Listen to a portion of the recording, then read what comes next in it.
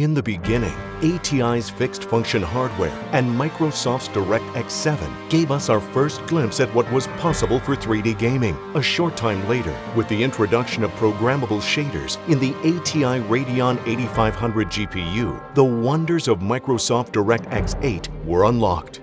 It was not long until the world saw the light, natural light, as advancements in ATI's pixel and vertex shader technologies, combined with Microsoft DirectX 9, illuminated gamers' worlds in ways never seen before.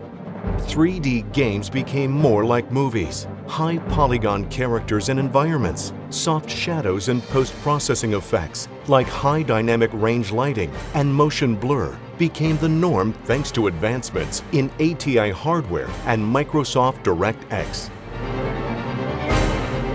Environments of unparalleled visual fidelity were made possible. Models of ancient ruins created with 15 million polygons of precision. Imaginary worlds brought to life so realistically you'd think you were standing on the street in Boston.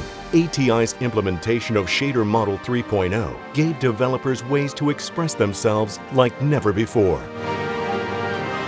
Creative freedom unleashed. AMD's implementation of Microsoft DirectX 10 and tessellation brought definition to 3D worlds. AMD's second-generation unified shader technology brought incredible real-time scenes to life with breathtaking characters and effects. Things only got better with Microsoft DirectX 10.1 as AMD graphics enabled improved visual quality and performance in games.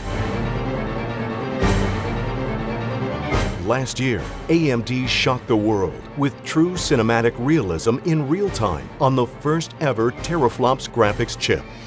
So ask yourself, are you ready for what's next from AMD?